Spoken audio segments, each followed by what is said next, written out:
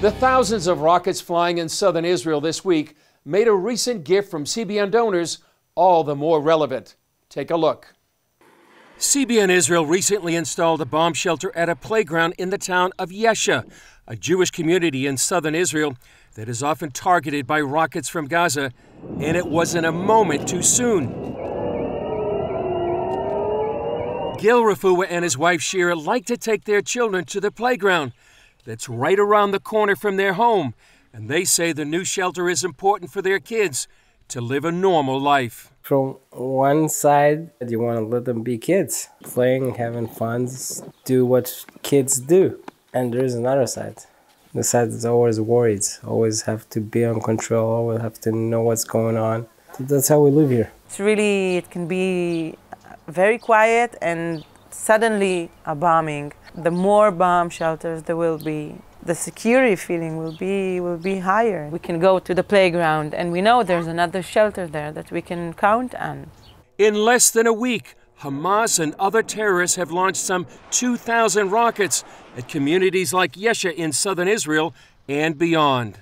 Those who live in Yesha and communities close to them have less than 15 seconds to make it to the bomb shelter. We visited them a second time during this current wave of attacks. It's rough. We didn't have a lot of sleepless night. We had a lot of sirens.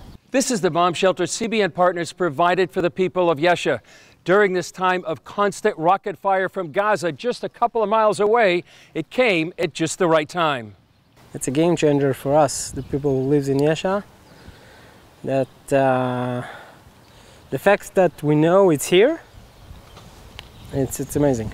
Gil suffers from PTSD due to his time serving with the police and as a medic. He says he is grateful for CBN Israel's donation of the bomb shelter, and having it where his children play will give him and Shira more peace of mind the next time they hear the sirens. Well, a lot of people are talking and doing, but here you're actually here at this time. And at the end of our visit, our CBN News team experienced what it means to have a shelter nearby. You got a live one. That's how it sounds. And back outside, we saw the smoke from the Iron Dome interceptions. I don't think that I can express in words what I'm feeling now, but a big, big thank you and just a hug. You know, a hug from the heart. Having that shelter there now, I can feel more secure to send them to play. Gives a lot of relief. For us, it's a great gift.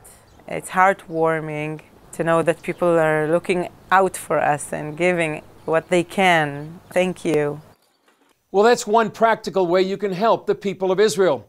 And please pray for the people of Israel in harm's way, the innocent people in Gaza, and for wisdom for Israel's leaders. Alpha.